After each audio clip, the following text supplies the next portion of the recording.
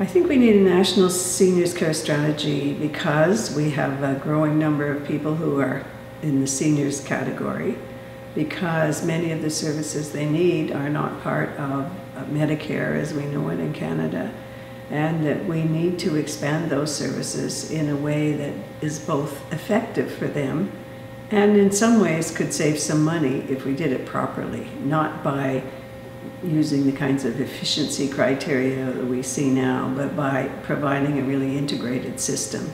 I think it would save us money. Increasingly, and not just in Canada, we hear everybody wants to be cared for at home, and that's what where people should be cared for.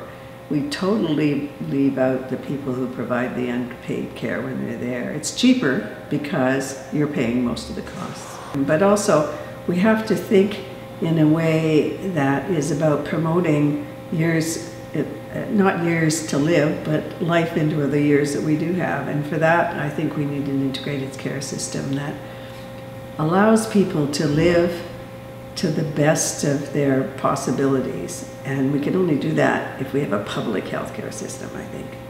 The other thing I would like to stress is how we need to really educate people about caring for the elderly, and we don't do that now.